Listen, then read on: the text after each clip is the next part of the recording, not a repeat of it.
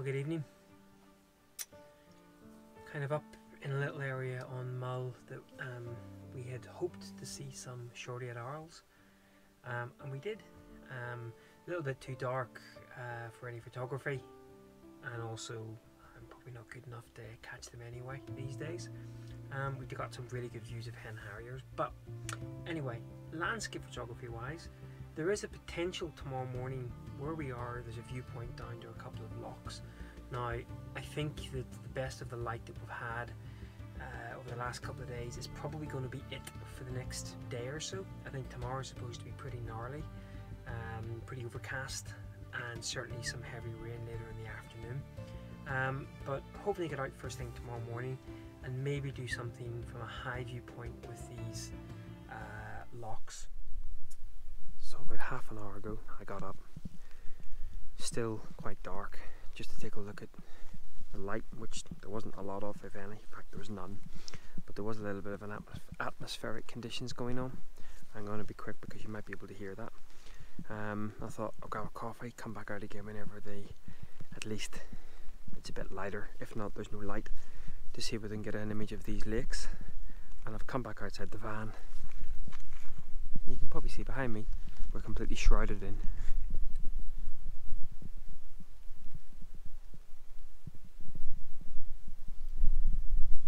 So I think it's time for back to the van for a second cup of coffee and a bit more processing. Oh, here it comes. Quick, back. Oh, it's horrible again. I'm thinking panorama, but I'm also thinking I need to get inside out of the wet. Typical, just got set up, rain come on. Ah, Scotland.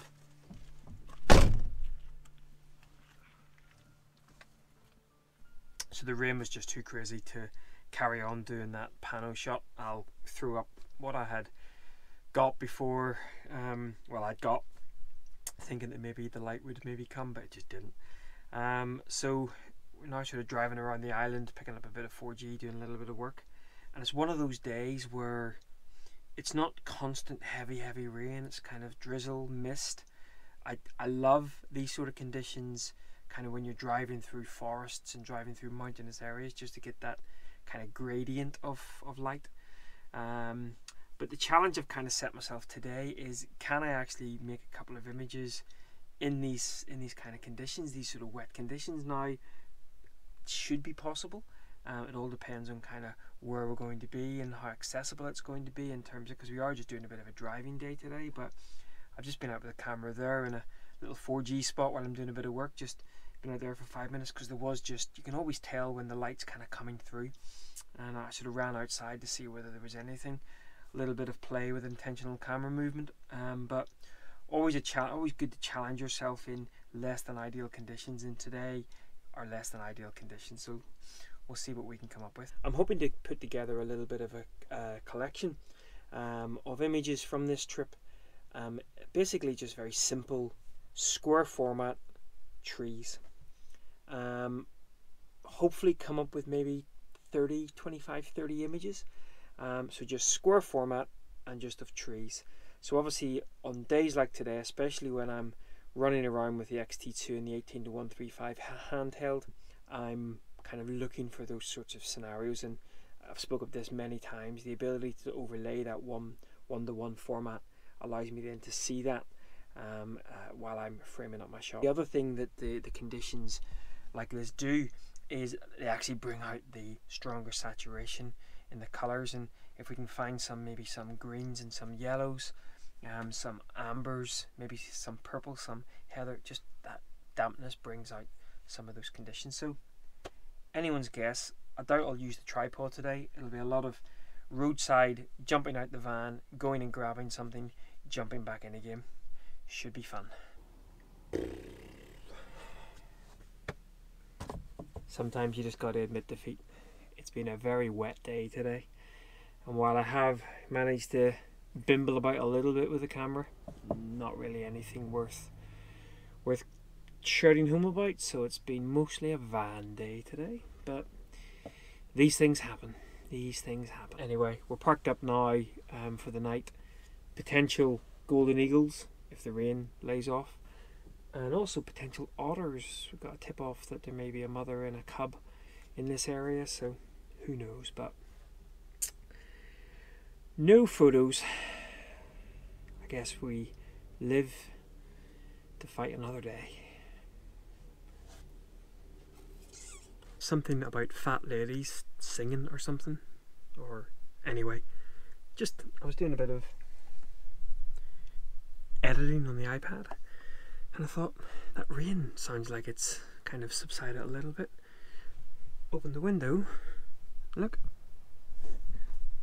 there's potential, and where there's potential, get your ass outside, I say.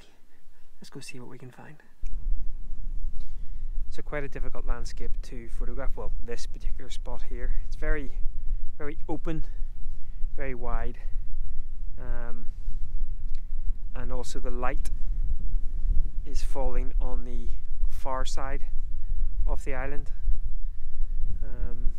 I'd love to be photographing behind me here where the mountains are, but there's a wire fence that I know kind of carries on around. I've been around here before in one of my previous vlogs, the one that Nicola didn't pick me up in, whenever I was sort of photographing up here, because of course I'd love to get the mountain there. I'm not sure whether, with the way the thicker bank of clouds here, so whether there's going to be a light on the mountain, difficult. So what drew my eye down here was just these sort of lighter coloured reeds. Very low tide, so quite messy, but there's the odd bit of sort of spectral light coming through. So I've set up a composition on the 18:135 horizontal, and we'll just wait and see whether any light pops through. But yeah, might not be much going on from here. Well, that'll teach me to try to be a wildlife photographer.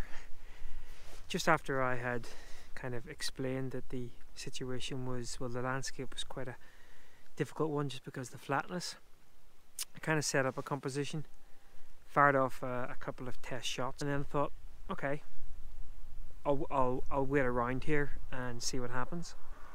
It looked like the light might play ball, and once the light came out, I'd be able to sort of maybe fine-tune the composition. Well, literally 30 seconds later, otter popped up. So we thought, okay, we haven't seen an otter on this trip yet, so let's go off and see whether we can follow it. So we followed it for a little while, and it looked as though it was starting to make a way back to where the van was. So I thought, you know what, I'll go grab the 1-400 and just see what we have. Put the tripod away, put everything away, went and grabbed the 1-400. Stood around for like half an hour, no otter. At this point, the light appeared, as you can see. Beautiful, beautiful light. But I was now 20-minute walk from that composition that I was looking at. Thankfully, I don't think it was a great composition to begin with. So I started just playing around handheld. Again, I'll fire some of those images up. And then I thought, you know what?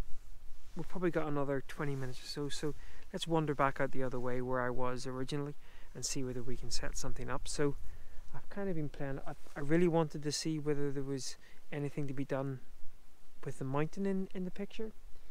Found a little sort of outcrop of a sort of a bent tree back here with some nice autumnal colour around it. Problem being, kind of blue skies above the mountain now, so can't have it all. And I think the best of the direct sort of sunlight, evening light, is starting to dissipate now, go behind the far side of the mountains. If anything, I got an image of two sheep on the road, which I guess I can sell to the American tourist. Apparently they love buying pictures of sheep on the island of Mull, so maybe I've just taken the image that's going to make me millions. But lesson learned. I love watching wildlife. I'm not a wildlife photographer. Stick to the landscape, Nigel. Anyway, given the fact that we had such terrible conditions all day, it's not a bad end to the evening. Not a lot of cloud in the sky, so there probably wouldn't have been a great sort of grand vista view, but lovely nonetheless. I guess it's never over till it's over type thing. All day, lots and lots and lots of rain, very little in the way of shots, and then we get something. Once again, Scotland, and specifically the Isle of Mull, delivers. Right, I'm hungry. I'm on cooking duty. I'm going back to make some, well, probably just a complete disaster, but oh well, I'm hungry. Hope you guys enjoyed this. We'll catch up again soon. Bye bye.